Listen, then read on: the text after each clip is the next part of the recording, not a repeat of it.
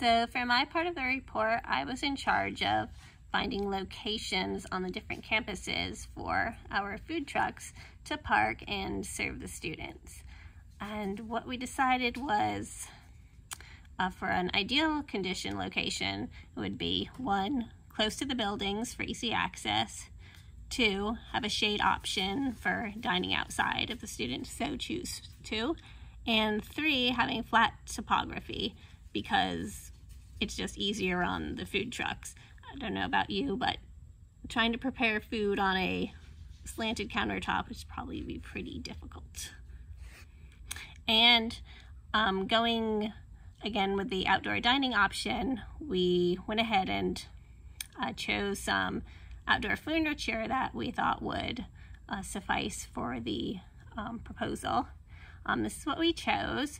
It's 46-inch diameter, sturdy all-weather construction, and it's about $750. And it's only one piece, so you're not going to lose chairs or anything like that. And here's where we start getting into the locations themselves. This is the main Barton campus overview. We made a little red marker to mark where we thought a good location would be. As you can see, it's close to the main buildings. It's got some trees around it and pretty flat. It's also large enough that the food trucks will fit. And then again, here's CMI campus. This is mostly mechatronics and machine tool technology, but right now there's only one vending machine there. So it can be pretty dicey, especially with classes that are mostly 3 hours long. So again, same thing as the last slide, we've marked in red. This one, it's a little different in that the food trucks would actually have to come down and go around the building a little bit, past the loading docks, but it shouldn't be a problem. And lastly, here's the Brashear campus.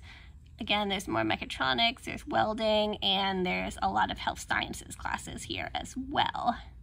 And here we just kind of extended the parking lot a little bit, which it is a little farther away from the buildings themselves, but we can overlook that because there is about right here, there's already outdoor seating. So we wouldn't have to bring in any of that. So that would be good. And that is all for the locations. Thank you.